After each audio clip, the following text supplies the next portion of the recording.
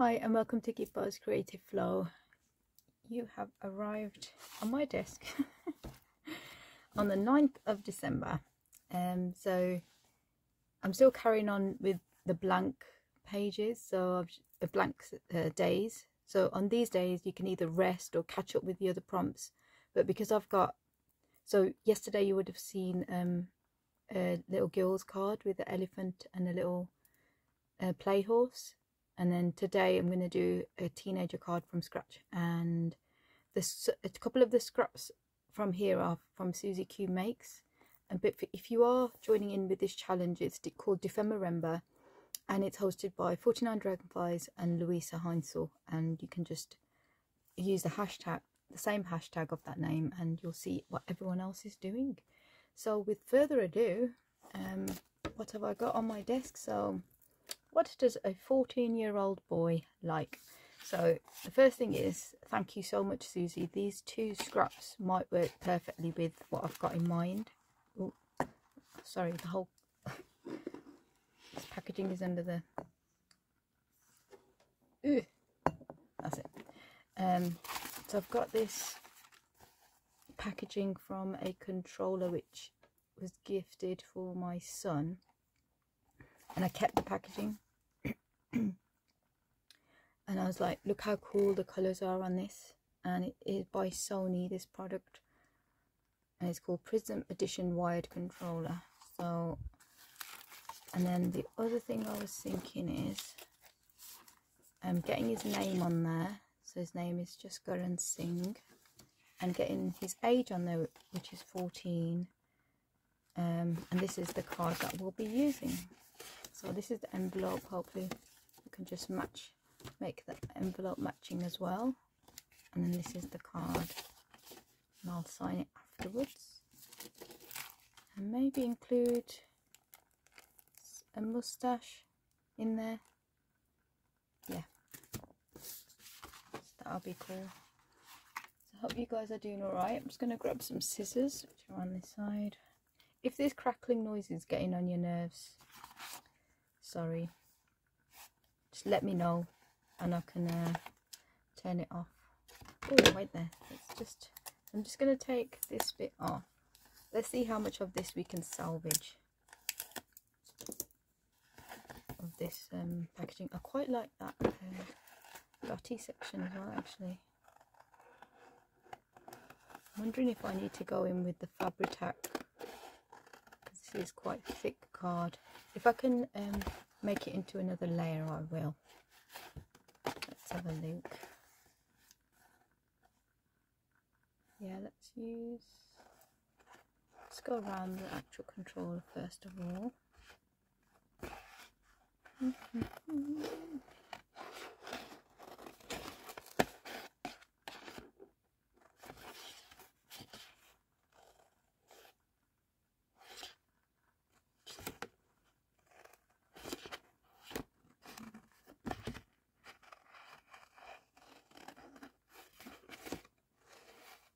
Let's see if we can take a bit of this off as well. It's quite thick. Let's see if we can take a layer off at least.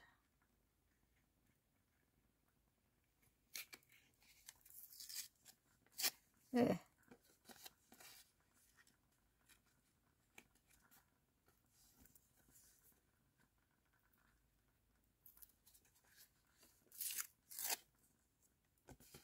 Nope.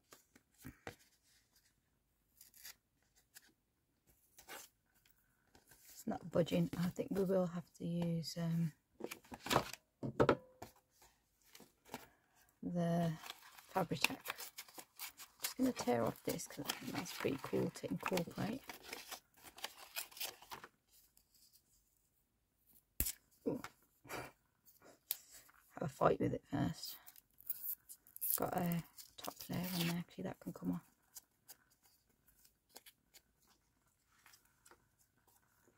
And then maybe keep a bit of this as well.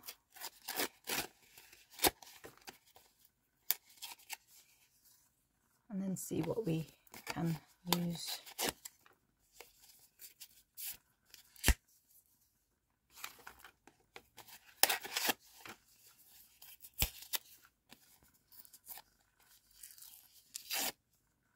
maybe not none of that. Actually, this one I'll keep, but the rest, goodbye.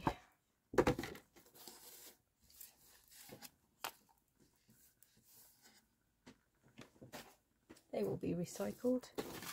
So how shall we do this? Have it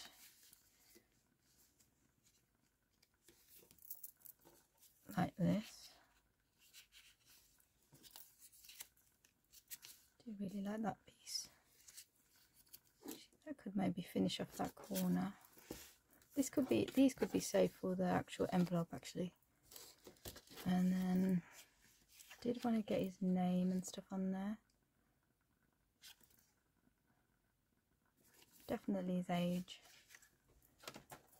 So what I might do, just put out some chalks and then just see if we can just use the red and pop out the edging.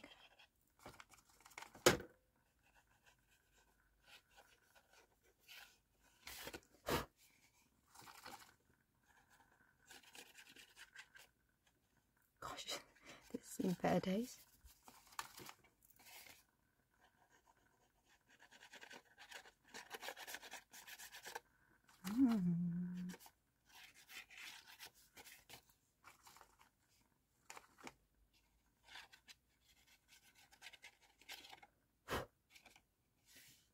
I know you can't see it very clear, but it's just a quick edge on the, just so there's some interest.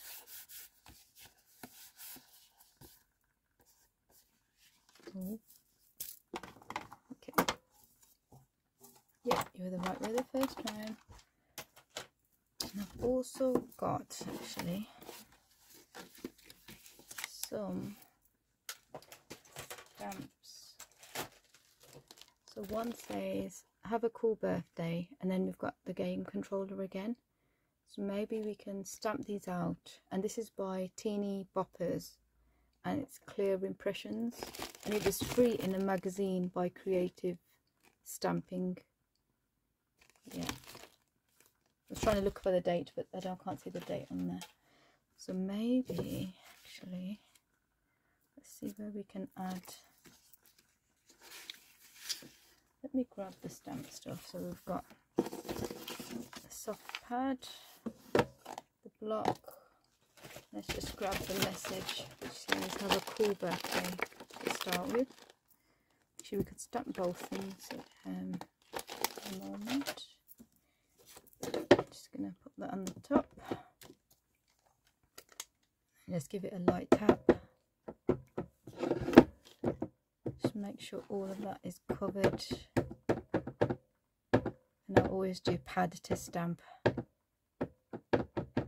Just gentle light tapping. Don't squish it down because then you'll smudge the image.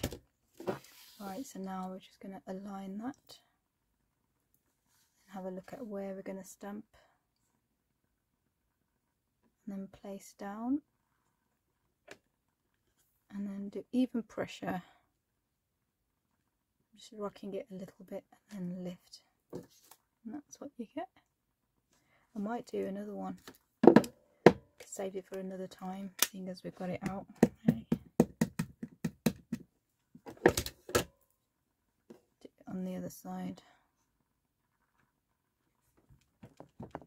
And then what I'll do is use the controller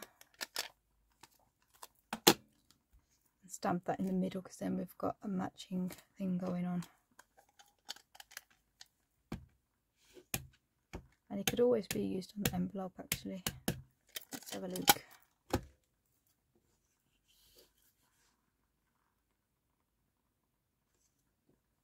Sorry, it's going to go on my pad, but never mind. Okay, just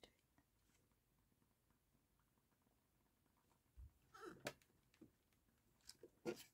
Yeah, I was going to put paper underneath there. Never mind. Too late. Okay, so I'm just going to leave these to the side a second. And see where to place the message for a start.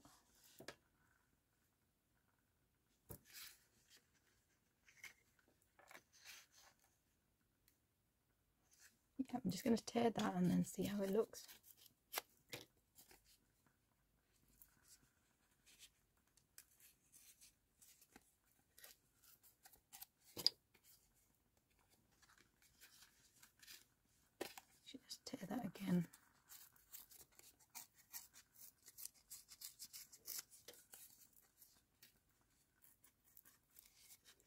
turn it towards me so that I get a white edging, but if you didn't want it with a white edging, you can tour it away from you.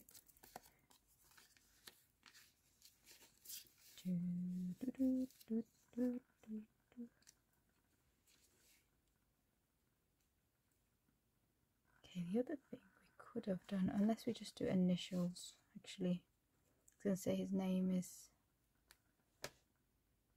long.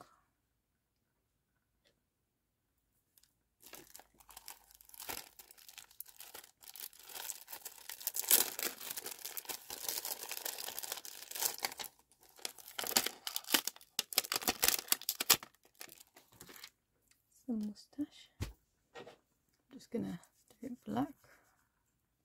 Well, it's not quite black, but that was black soot. Let's just do the VersaFine. That should change it completely.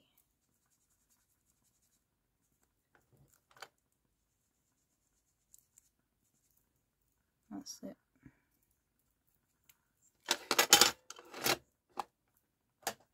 And then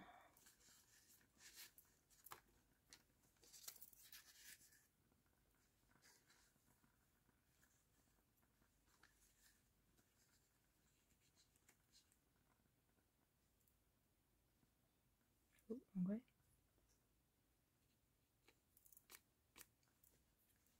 Have that like that. And then maybe his initials and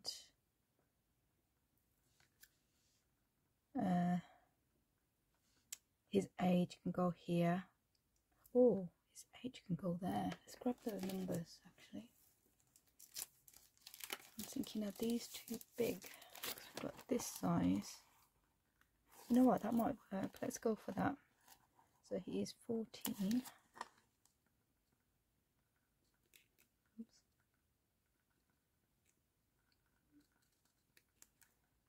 I'm not going to put it down completely because I just want to make sure it's in the right section.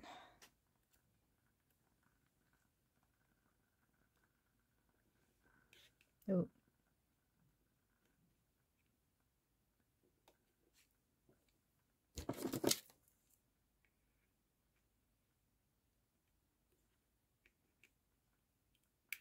Just trying to straighten it up. Yeah. 14 there. And then we've got Susie had sent me in 50 scraps this the die cut. I was going to put his full name, but then I'm now thinking, unless I put the first name and then I handwrite this rest of it, shall we do that instead? I'm just going to grab the, actually wait, hang on, there we go. I'm going to go in a bit so you can see what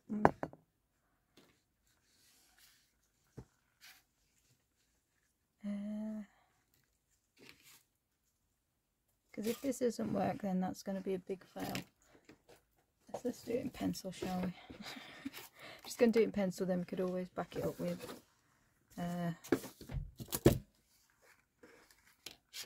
go over it with black. Just make sure that's in the right place before we start writing. Yep, happy with that. So first name J. That might be too big. We could always chop some of that controller off. I'm going to move it up a touch. This is why it's good to do this before you've actually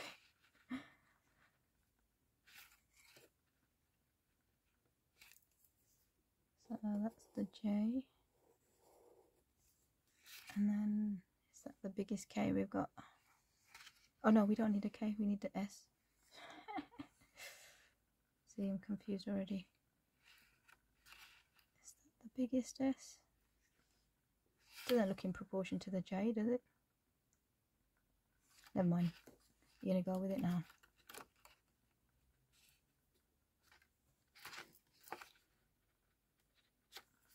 I'm just gonna go around that. And then I'm gonna just hand write his name. thinking, should I just use a Sharpie? It's an ultra fine point. So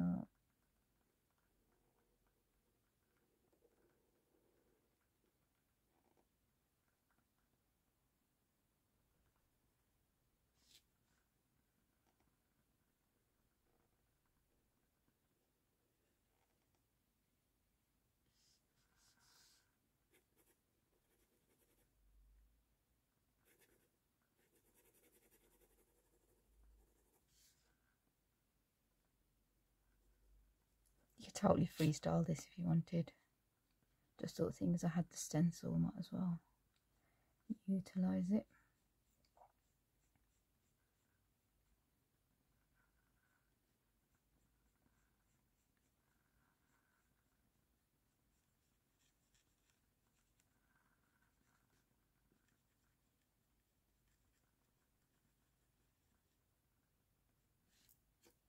Okay, so I'm going to write his name now. So it's Jasakaran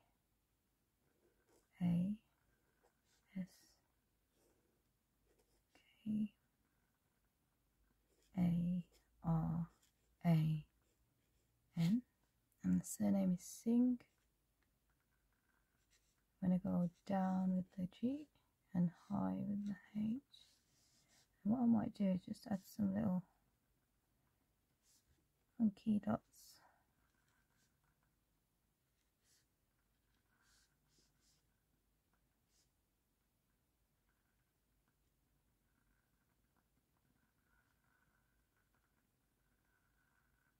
That's it.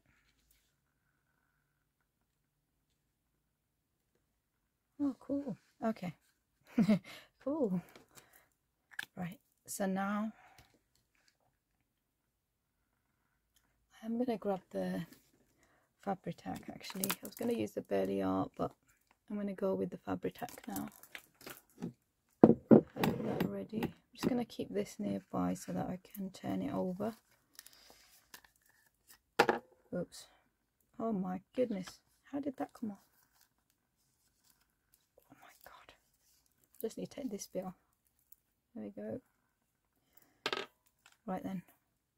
Start with the corner piece. Because it's quite still a thick card, so this might work best.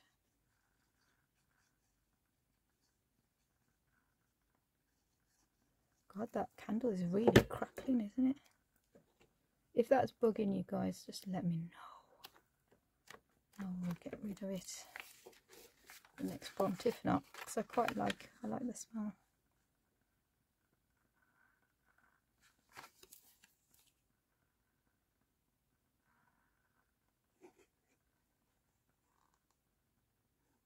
A good squeeze. Yeah, this is how to use packaging. If you've got any interesting packaging, have a little section for it. That's what I do. And so I've actually got a little box, a shoe size, like shoes, whatever you call it, the shoe size box, and I keep so I've just labelled it as toppers, so I know that if I needed to, I can take anything from there, random stuff, and then use it as a topper. And the edge of this I will remove because it's coming out of the car. Although saying that, it might actually still fit in the envelope. Okay, let's just press that down.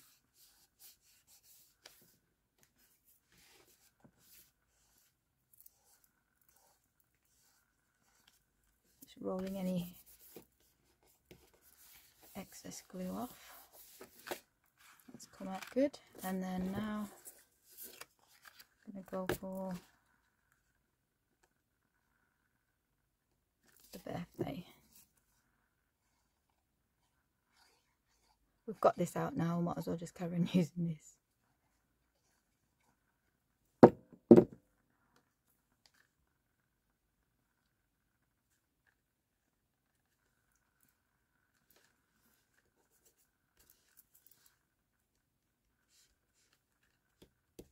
And then our little moustache.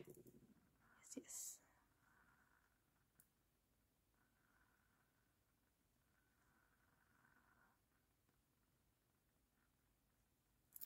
Okay. I'm just going to get rid of this tiny bit here because I won't be able to get to it if we put it on there.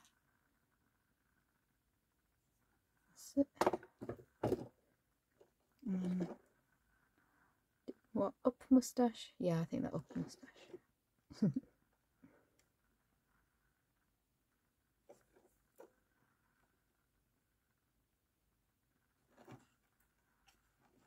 Yep, the glue seeping a bit.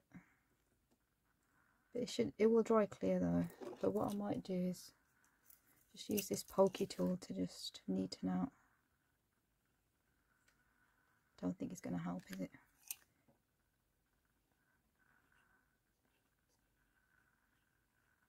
It's alright, as long as it sticks, as long as we've got enough time for it to dry as well, actually. Yeah, I'm going to stop there actually, so I will continue to decorate the envelope and then sign inside this card. Just saying that, I might just add just a little piece of this scrap on the other side, just to tie it in with what's going on here, just a little longer strap. That way it's all gelled together then, isn't it? Could do like, gee, hang on, it doesn't have to be that long. Let's do one there.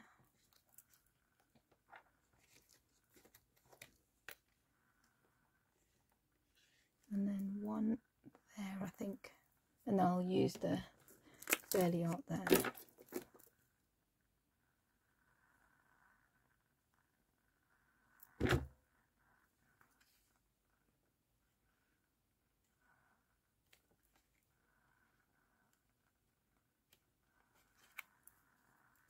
Hope he likes it.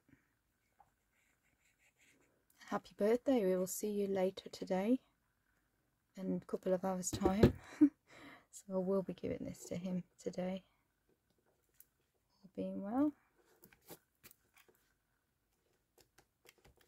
Oh, that's a lot better, isn't it? It's balanced it out. Just pop the pin in there so it doesn't dry out, and then just double check that this does fit in this upcycled envelope. This is actually given to, so I normally put it in this way so that when they open it they can see. Well, first of all, it protects the front of the card as well. Yeah, I'm going to leave that little nick on. Fits fine. Perfect. So just got to sign it now, do a message inside, and hopefully he likes it. Take care for now. Bye.